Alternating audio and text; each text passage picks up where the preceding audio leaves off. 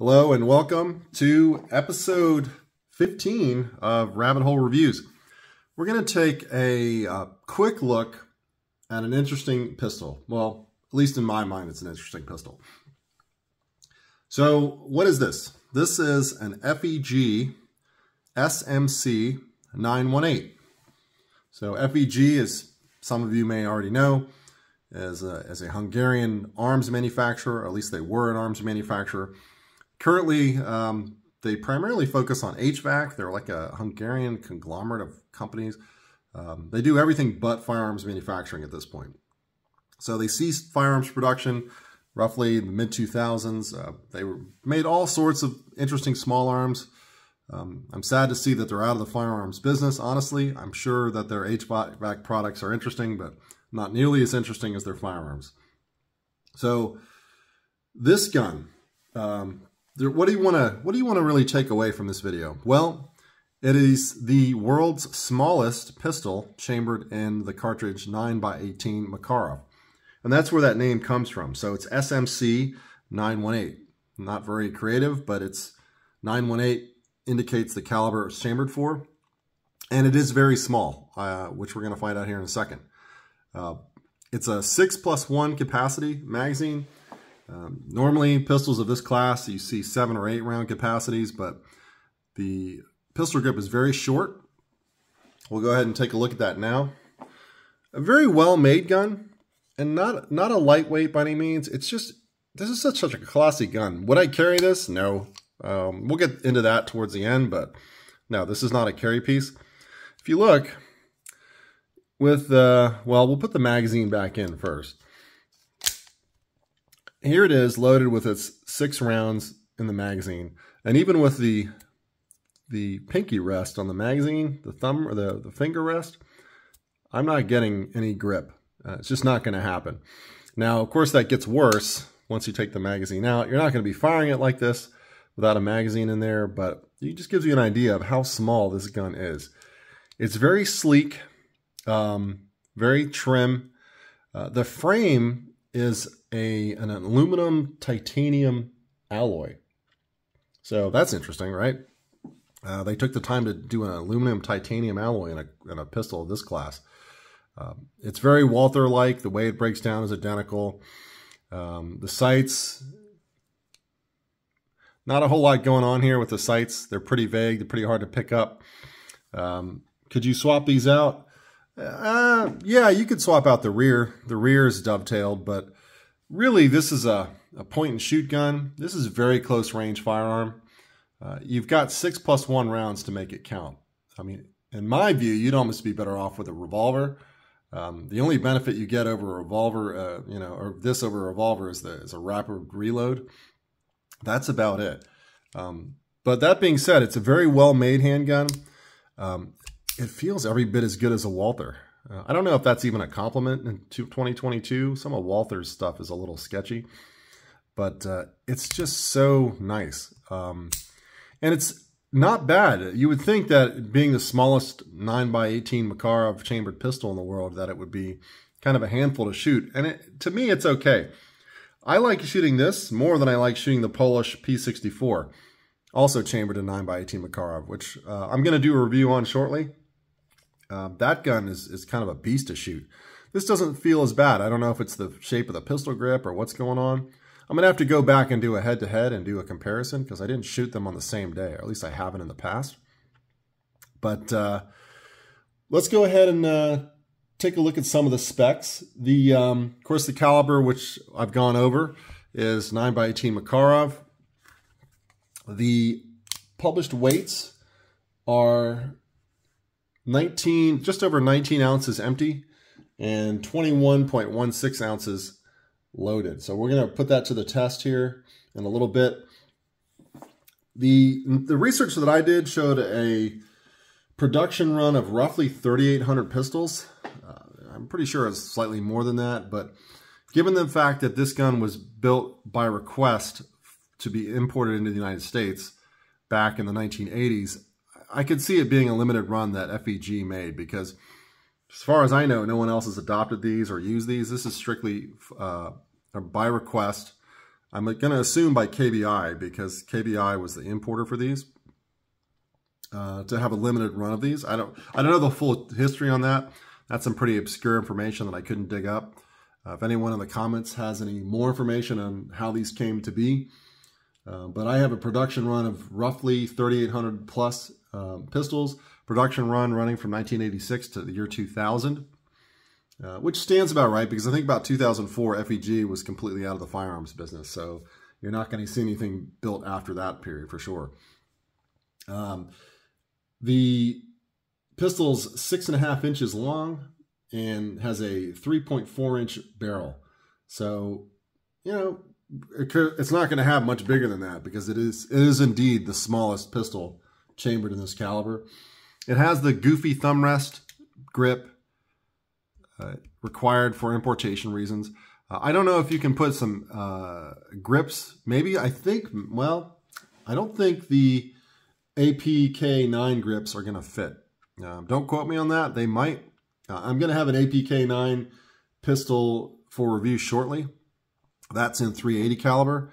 So they may actually be able to be swapped out if you don't like the thumb rest. I don't really have a problem with the thumb rest grips. I mean, if anything, gives you a little bit more to hold on to. Just a really well-made gun.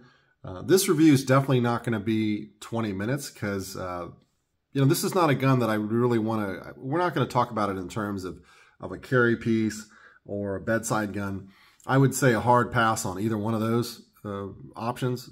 This would just not fill the bill for me. Of course, you know, everyone's needs and requirements and preferences are different. This is strictly a collectible item. I bought it because the price was right. It is a unique handgun in the fact that it is the smallest pistol in the world chambered in this caliber. Things like an aluminum or titanium aluminum alloy frame and just the overall fit and finish of FEG guns is quite nice. And this one's no exception. We'll go ahead and put it on the scale, and then we're going to do some trigger pulls. And that should wrap this one up. This is a short overview. I'm probably going to have this one at the range, and I'll take it out and do some shooting in a later video. Let's see what we're working with. Let's switch it to ounces.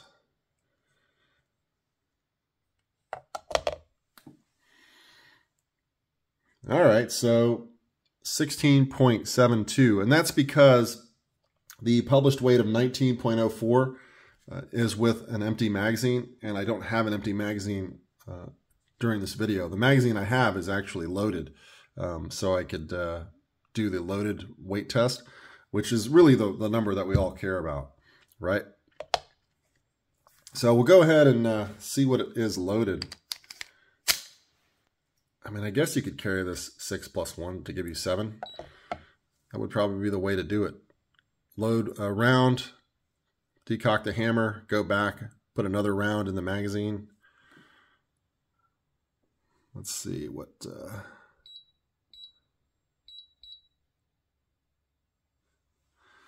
All right, so I'm coming up with 20.32 ounces versus the published weight of 21.16 ounce. So it's a little, it's just under an ounce difference in weight.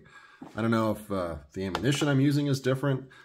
For test, this is some of that Norinco full metal jacket, 9x18. Maybe the grain weight's slightly different. I'm assuming it's roughly a 95 grain bullet, but that's really not that important. So that gives you an idea of what the carry weight's going to be if you happen to carry this. You could do it. I think there are better options out there. Not that it's not reliable, and it's actually fairly accurate. You know, this is a short range gun. I didn't shoot this past 7 yards, so I really can't speak to what the accuracy is past that point.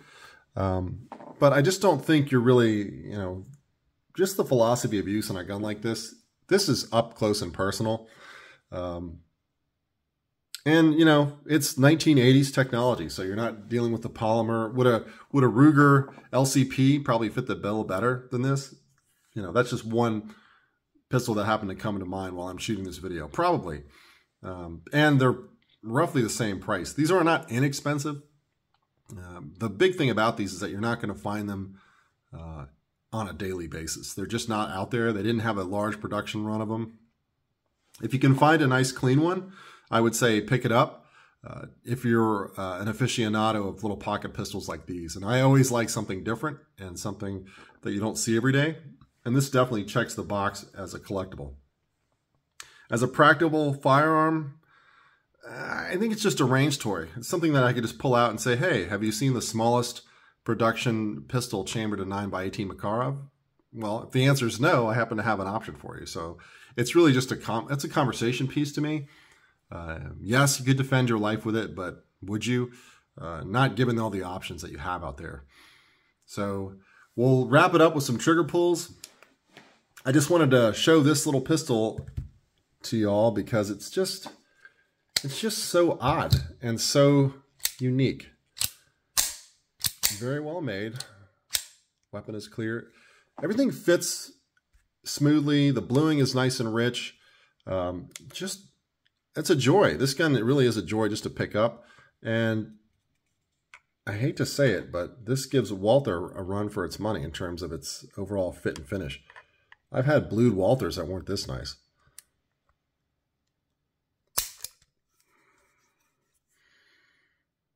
All right, so 8.2 pounds. I don't even know what the double action pull is going to be. Probably heavy. All right, 8.2 pounds again. Let's try this a third time. Trigger pull is actually very nice. 7.4 pounds. Let's do a double action. I might have to hang on to this pistol for this one. It's probably going to be a little stout. Breaks down just like a Walther by pulling the trigger guard down and out. It's a fixed barrel design like all these pistols.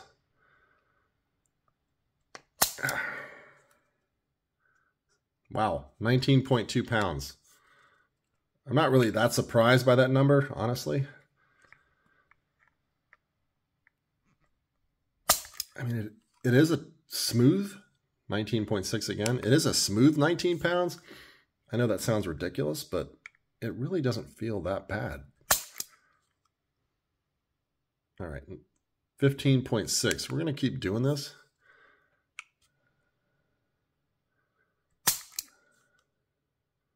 £16 pounds. I'm going to keep getting different readings. 15.6. This is what you get when you shoot a video in one take with no editing. A lot of blooper reels, right? 15 pounds. We're going to keep doing the double action. I guess we're going to ignore that 19-pound trigger pulls that we first got because the actual weight's in the 15-pound range. We'll do one more just to be thorough. All right, so that was 13.8. Let's just say the double action's around the 15-pound mark. It really doesn't feel that bad. I'm surprised at how good the trigger is for a gun like this. I mean, I'm not going to say that my expectations were low going in. And I bought this gun without having any prior knowledge of it. You know, I just bought it at an auction as a curiosity item. You know, seeing something this small, chambered in 9x18 Makarov. And of course, its big selling point is, you know, hi, look at me. This is the smallest Makarov chambered pistol in the world. So that's all I really have on this one. We're going to have a bunch of other pocket pistols coming up on the channel.